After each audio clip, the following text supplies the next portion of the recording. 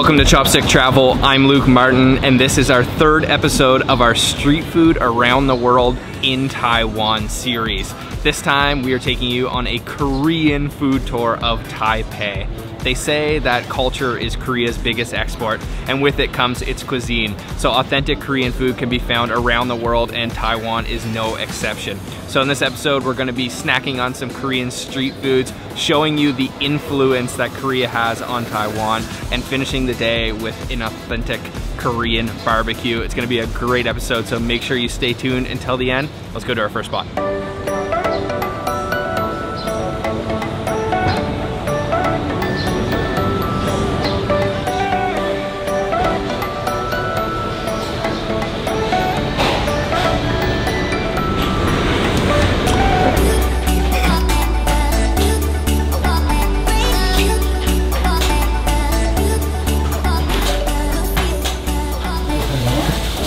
We are at our first stop. This place is just a tiny little place that only has a small menu serving mainly gimbap, which is a Korean snack street food that is rolled rice inside of some seaweed. We ordered one with pork and spam, and then we also ordered one with beef. And it's just cool little counter seating here, very small shop. And I also have one little drink to try while we wait for the food. It's called sike, and it's a Korean rice drink, so it's actually got the rice husks inside. Let's try it out. Oh wow. Yeah, you can actually feel the little pieces of rice floating around there, and it's very sweet. It's almost like a dessert. So we have our gimbap. This is the beef version. It is huge and very artfully presented. So let me check out what we got going on inside of here. I can see there's a little bit of beef there. There's an omelet, some julienne cucumbers, some julienne carrot. It looks like a pickled radish as well, maybe some other pickles, and then topped with a little bit of sesame seeds, and it's wrapped all up in rice and seaweed. And these are perfect one-biters.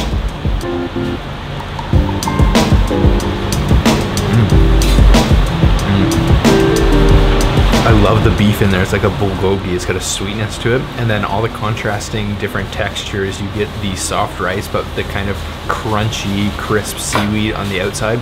All those fresh veggies inside too.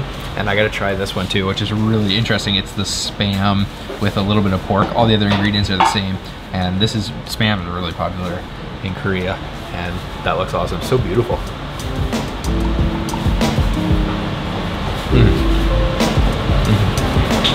That one's got a little bit of a spiciness to it, but definitely not overly spicy at all. It's just a subtle hint from that pork, and that spam is nice and salty.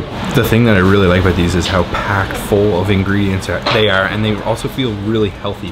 What one do you prefer, spam or beef? I like the beef one. The beef is really sweet, very bulgogi-esque. Honestly, I like the spam because it's got a little bit of a spiciness. They're big. So it wouldn't be a true Korean meal without some kimchi. So the owners actually just brought us some, and this is gonna be the true test if their food is really good, if the kimchi is good. Oh yeah. Oh man, that's just how I like it. Oftentimes in Taiwan, you get it and it's really sweet. This is spicy and sour, exactly how it's supposed to be. Oh, that's so good. Almost like a little bit cheesy. Alright, so that restaurant was very authentic. The food was spot on, and even in the back they had posters of K-pop stars, BTS, Blackpink, all in the very back. But we know a better place if you want to go and get K-pop merchandise. We're gonna head to it right now.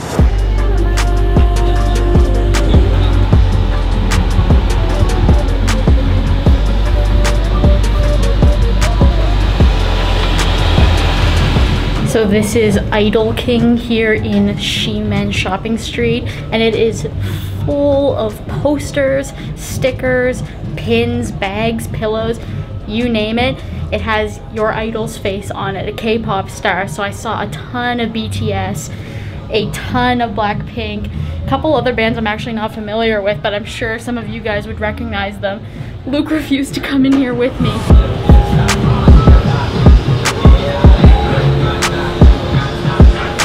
How was it? It was great. Yeah, so you want to come in? Next time, maybe. So besides just getting memorabilia of your favorite Korean K-pop band, you can actually go and see some Taiwanese K-pop bands. We got a little bit of a tip, and there's apparently a show going on today. So we're gonna go over and check that out. Don't really know what to expect, so let's go.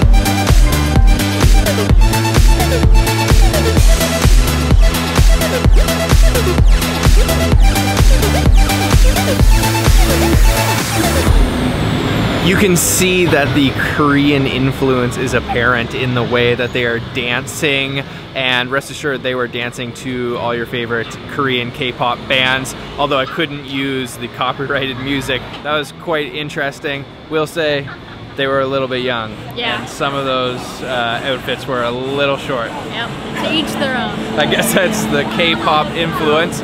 But now we've come to Shilin Night Market to have a popular Korean street food.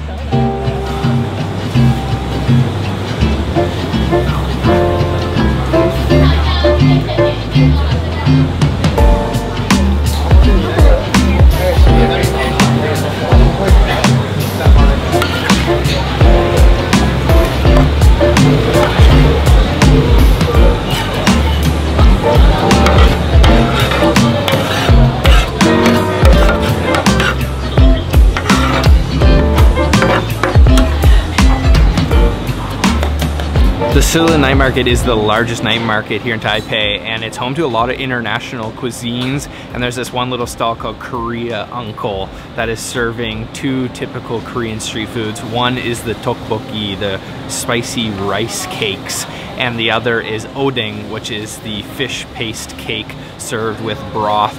These can be found on the streets of Korea just about anywhere. We've ordered up both, but I gotta start first with the tteokbokki. So you can see these beautiful little rice cakes here swimming in that red sauce, which has gochujang, which is that Korean red pepper sauce. And she actually mixed in cheese with this one. So she mixed in the cheese, melted it on the frying pan, and you get this final product with this gooey cheese and that rice cake. And hopefully it'll be spicy because it's supposed to be.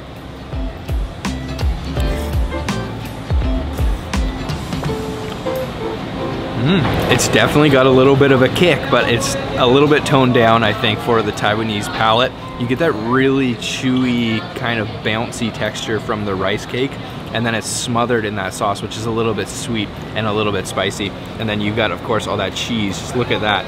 That is some seriously melty cheese, processed cheese, I will add, but not too bad for a little street side snack. So I'm trying the odeng, the Korean fish cake. It's been placed on a skewer, and when she was cooking this up, she placed a little bit of soy sauce on top and then also added a little bit of fish broth. So I'm gonna be trying all of that, but first, the odeng.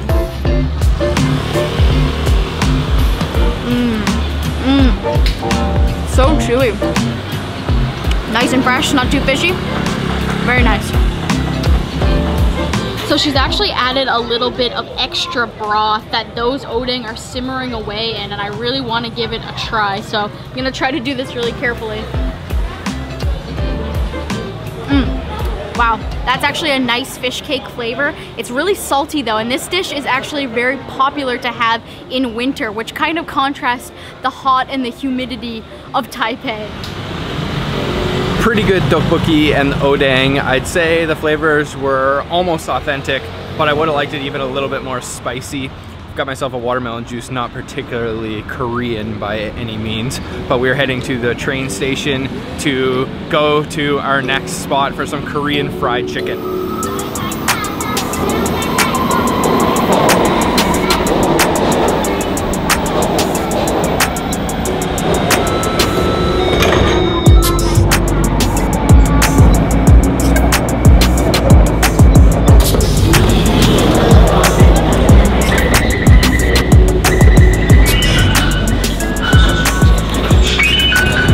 This is Gimbap. It's a famous Korean fried chicken chain, and we are going to get some beer and famous KFC, or Korean fried chicken, world famous chicken. I am super excited. There's a little bit of a line, so let's wait and then go inside and try out Gimbap.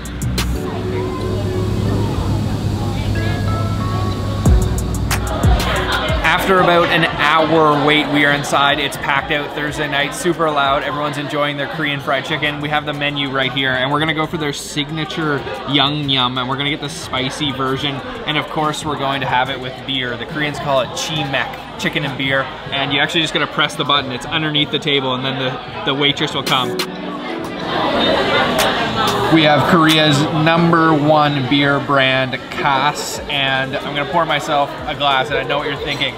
In Korea, you're not supposed to pour yourself beer or anything really, but we're not in Korea, we're in Taiwan, so we can enjoy it any way we want. Even if I want to have it with way too many bubbles, I can. Oh, that was just all bubbles. Our chicken has arrived. This is the spicy Gwangjang chicken. We ordered boneless, and it is just glistening. They really covered in that sauce, and I hope this is gonna be nice and spicy. And we've got on the side some pickled radish to kind of help cut the oily greasiness of the chicken. And then, of course, my beer. And, of course, you gotta have the plastic glove, which is perfect for eating chicken. You can just go right in. Oh, I gotta go for a nice piece with all kinds of that sauce. Oh, it's nice and hot. My mouth is watering. Let's try.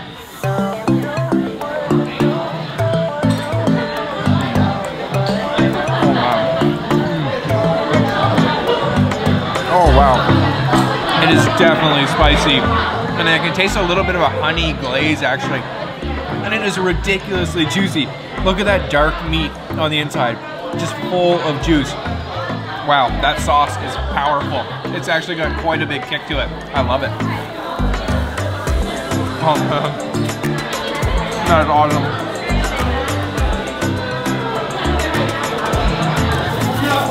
All right, let's go in for a bite.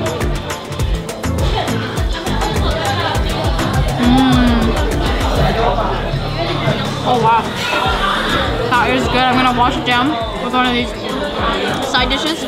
The radish here should be nice and cold. I love those, pickled, but a little bit sweet. And of course, gotta wash it down with some beer. That's how you do it in Korea.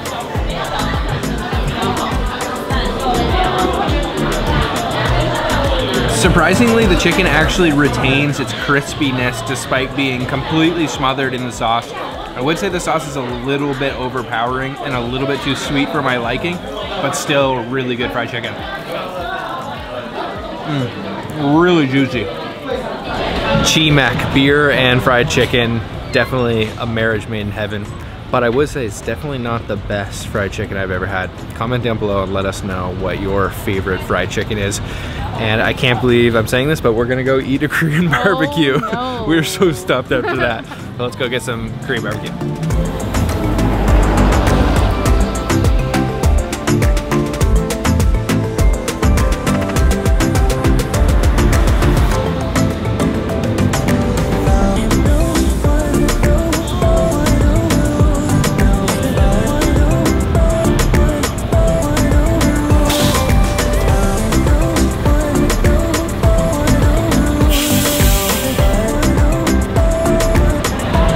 We are at the Korean barbecue place. It's about 10 p.m. on a Thursday, and there is a line. This place has no reservations, and the cool thing about this place is it's standing only. So we're gonna tell you a little bit more about it inside.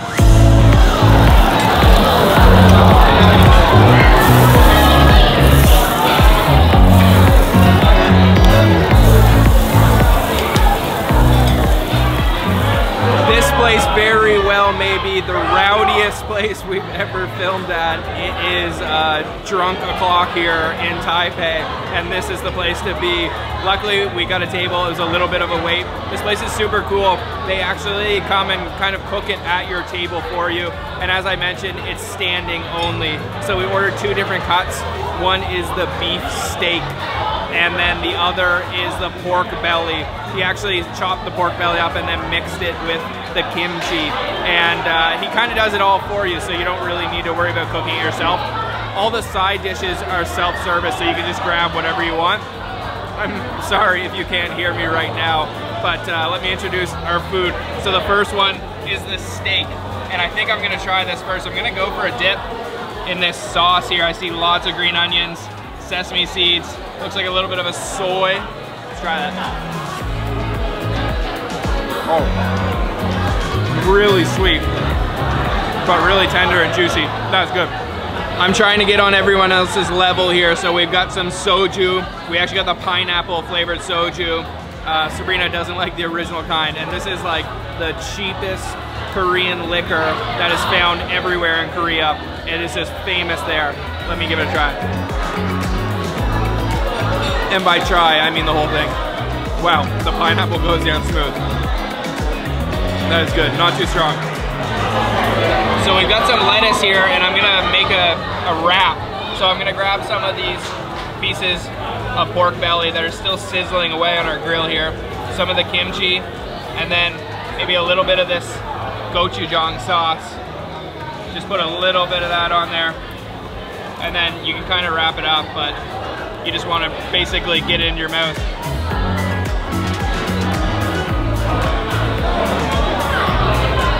Oh, that's good. So this is such a cool restaurant. The atmosphere is insane. Standing up is a really unique experience. Luke and I are just going to enjoy the food and the experience all together. Cheers. There are flames just going up everywhere in here. It smells like pork and beef, and it's just delicious food. I'd really say that this is probably the rowdiest place we've ever filmed at. Definitely the rowdiest place we've ever filmed at, but probably the craziest place we've ever been to in Taipei.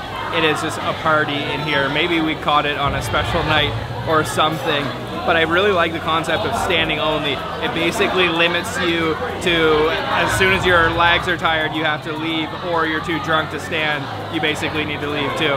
But a lot of fun. What do you think, Sabrina? Awesome place. Love the atmosphere the most. What an incredible day of eating Korean food here in Taipei, and that was the perfect way to end the day with the Korean barbecue.